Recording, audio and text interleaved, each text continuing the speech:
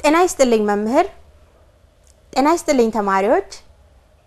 እንደምታስታውሱት ባለፈው ክፍለ ጊዜ ስለ አንቀጽ ምንነትና ቅርጽ ተምራችኋል ለመልመጃም የሚሆኑ ምንባቦች ተሰጥቷችሁ የምንባቡን አንቀጽ ቅርጽ በስዕል አመልክታችኋል በዚህም መሰረት አንቀጽ ማለት በጥቂት አረፍተ ነገሮች የተገነባ ስለ አንድ ፍሬ ሐሳብ ብቻ የሚያትት አነስተኛ ጽሑፍ እንደሆነና የአንቀጹ ቅርጽም እንደ ኃይለ ቃሉና ዝርዝር አረፍተ ነገሮች አቀማመጥ እንደሚወሰን እንዲሁም ኃይለ ቃል በአንቀጽ በስተመነሻ በመካከልና በስተመድረሻ ላይ እንደሚገኝና አንዳንድ ጊዜ የአንቀጹን ርዝማኔ ግምት ውስጥ በማስገባት በአንቀጹ መጀመሪያና በስተመድረሻ ላይ ሊገኝ እንደሚችል ተነጋግረናል መልካም ተማሪዎች ስላለፈው ክፍለ ጊዜ ትምህርታችን ይህን ያህል ካስታወስን አሁን በቀጥታ ወደ ዕለቱ ትምህርታችን እናመራለን የዛሬው ውይይታችን ምዕራፍ 3 ክፍል 4 ሰዋሰው ሲሆን በዚህ ንዑስ ክፍል ስለ አረፍተ ነገር አይነቶች እንዲሁም ስለ ቃላት እማሪያዊ ፍካሪያዊ ፍቺ የምንቃኝ ይሆናል የመጀመሪያው የመወያያ ርዕሳችን የአረፍተ ነገር አይነቶች ይሆናል እባካችሁ ተማሪዎች በጥሞና እንድትከታተሉ አሳስባችኋለሁ አረፍተ ነገር ማለት በስርዓት ተቀነባብሮ ሙሉ ስሜትን ሊገልጽ የሚችል የቃላት ወይም የሐረጋት ስብስብ ነው አረፍተ ነገር ከመዋቅር አንፃር ስናየው ደግሞ የሁለት ሐረጎች ቅንጅት ውጤት ነው ማለትም የስማዊ ሐረግና የግሳዊ ሐረግ አሰላለፋቸውም ስማዊ ሐረጉ በአረፍተ ነገሩ መጀመሪያ ሲገኝ ቀጥሎ ግሳዊ ሐረጉ ይሆናል ሌሎች ሐረጎች ደግሞ አንድም በስማዊ ሐረጉ አሊያም በግሳዊ ሐረግ ውስጥ እናገኛቸዋለን ለምሳሌነት ተከታዩን አረፍተ ነገር እንመልከት ረጃጅም ዛፎች ትናንት ተቆረጡ በዚህ አረፍተ ነገር ውስጥ ሁለት ዋና ዋና ሐረጎች ሲኖሩ በውስጣቸው ሌሎች ሐረጋትን አቅፈዋል ሁለቱ አብይ ሐረጎች ረጃጅም ዛፎች የሚለው ስማዊ ሐረግና ትናንት ተቆረጡ የሚለው ግሳዊ ሐረግ ነው በእነዚህ ሐረጎች ስር ሌሎች ሐረጎች ይገኛሉ ረጃጅም ዛፎች በሚለው ስማዊ ሐረግ ውስጥ ረጃጅም ቅጽላዊ ሐረግ ሲሆን ዛፎች ስማዊ ሐረግ ነው በግሳዊ ሐረግ ውስጥ ደግሞ ያለው ንዑስ ሐረግ ትናንት የሚለው ስማዊ ሐረግና ተቆረጡ የሚለው ግሳዊ ሐረግ ይሆናል በመሆኑም አረፍተ ነገሮች የሚዋቀሩት ከሁለት አብይ ሐረጋት ቢሆንም በውስጣቸው ግን ሌሎች ንዑስ ሐረጋትን ያቅፋሉ አረፍተ ነገሮች በውስጣቸው በሚይዟቸው ግስ ብዛት አንፃር ተራና ውስብስብ አረፍተ ነገር ተብለው በሁለት ይከፈላሉ ተራ አረፍተ ነገር በውስጡ አንድ ግስ ብቻ የያዘ አረፍተ ነገር ሲሆን አንድ ስማዊ ሐረግና አንድ ግሳዊ ሐረግ ይኖረዋል ውስብስብ አረፍተ ነገር ደግሞ ከአንድ በላይ ማሰሪያ አንቀጽ የያዘ አረፍተ ነገር ሲሆን ዋና መለኪያው በውስጡ የሚይዘው የግስ መጠን ነው መልካም ተማሪዎች እስቲ ቀጥለው የቀረቡትን አረፍተ ነገሮች ተራ ወይም ውስብስብ መሆናቸውን ለመለየት ከጓደኞቻችሁ ጋር በመሆን ተወያዩባቸው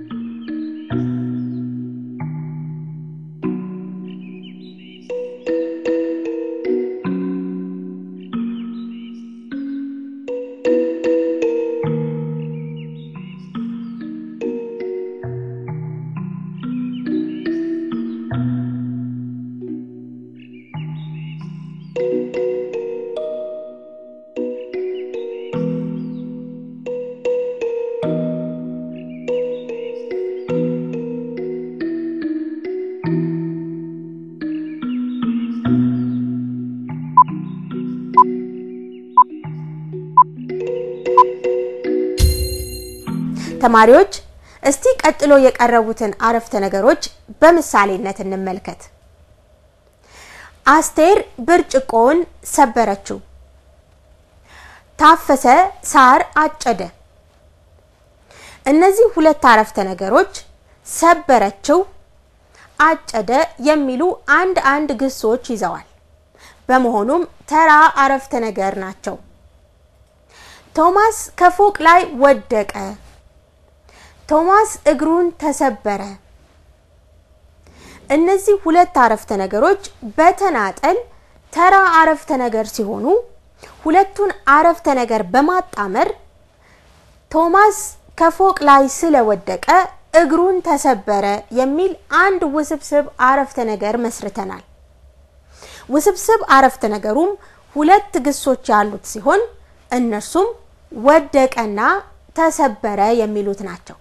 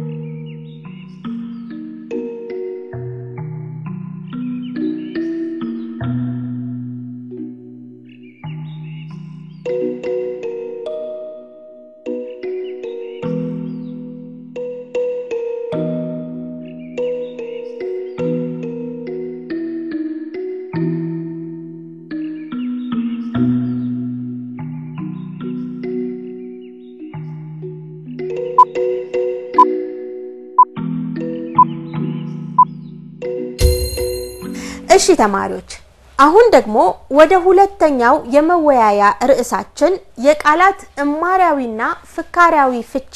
የምንሄድ ይሆናል ቃላት በቁማቸው ከአንድ በላይ ፍቺ ሊኖራቸው ይችላል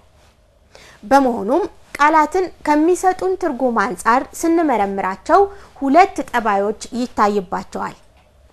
እነዚህም አንዱ መዝገበ ቃላዊ ፍቺ ወይም የቀጥታ ፍቺ ሲሆን ይህም እማሪያዊ ፍቺ ይባላል ሁለተኛው ቃላት ከቀጥተኛ ፍቻቸው በተጨማሪ የሚይዙት ምስጢራዊ ወይም ስውር ፍቺው ነው ይህ ደግሞ ፍካሪያዊ ፍቺ ይባላል የቃላት ትክክለኛ ፍቺ የሚታወቀው በአረፍተ ነገር ውስጥ በስንኝ ውስጥ ገብተው ሲገኙ ብቻ ነው እስቲ ተከታዩን ምሳሌ እንመልከት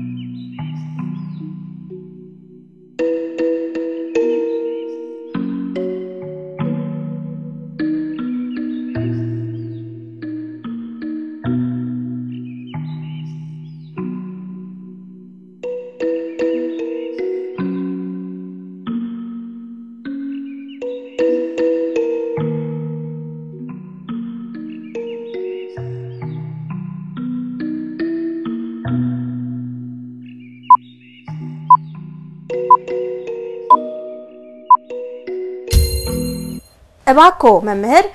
ጥያቄዎች ተነበው እንዳበቁ ባለው የጊዜ ፋታ ውስጥ ተማሪዎች መልስ እንዲሰጡ ያድርጓቸው